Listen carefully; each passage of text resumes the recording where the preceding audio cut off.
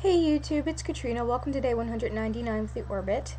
Because finals are coming up soon, I've started to study and catch up on homework that I, haven't been able to keep up with because of everything. So I just have a little catching up to do. And I'm reading this book, 4th edition of Assessment of Childhood Disorders by Mesh and Barkley.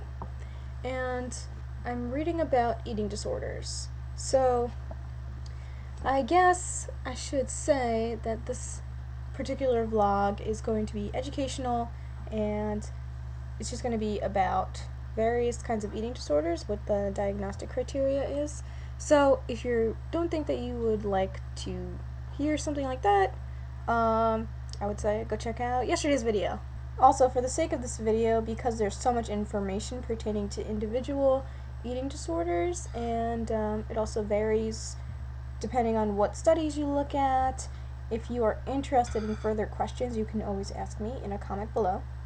And I will happily research them for you and give you the answers, and the answers are probably already in this book. So put very simply, an eating disorder is a psychological disturbance in which a person will attempt to adapt their weight, control their weight, using maladaptive behaviors, such as eating less or purging food from their body, also coupled with having a distorted body image, or body satisfaction is not really there. In general, although they can occur in anybody, they're most common in women, especially adolescents, and the prognosis isn't the best that you would like it to be, and it takes a long time to recover from an eating disorder, and it can have very severe negative effects on your body. In addition to it being that the suicide rate is one of the highest out of all psychological disorders. So the current manual that's in use by psychologists, psychiatrists, mental health clinicians, it's called the DSM-IV-TR. And I'm going to start with the criteria, the diagnostic criteria for anorexia nervosa, and I'm going to read it because there's no way I can memorize it. A. Refusal to maintain body weight at or above a minimally normal weight for age and height. For example, weight loss leading to maintenance of body weight less than 85% of that expected, or failure to make expected weight gain during period of growth, leading to body weight less than 85% of that expected. B. Intense fear of gaining weight or becoming fat, even though underweight.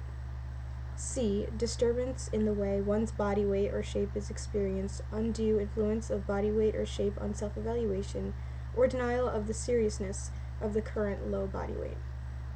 D. In post-menarcheal females, amenorrhea, which means the absence of at least 3 consecutive menstrual cycles. A woman is considered to have an amenorrhea if her periods occur only following hormone, for example, estrogen administration.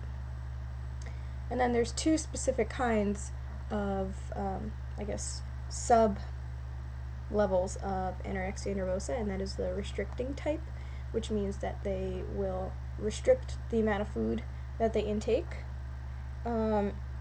and doesn't regularly involve his or herself in the other kind of behavior that is the other sub-level, which would be binge eating or purging, which is using laxatives or extreme exercise, vomiting to get rid of the calories that the person has consumed. So just in that, some people get confused sometimes because they think, oh, if you binge and purge, then you are bulimic, but not necessarily. If you have the diagnostic criteria for anorexia in addition to bulimia, then you're considered anorexic until you don't qualify for all of those things, and then if you still binge and purge and have enough criteria for bulimia, then it's bulimia.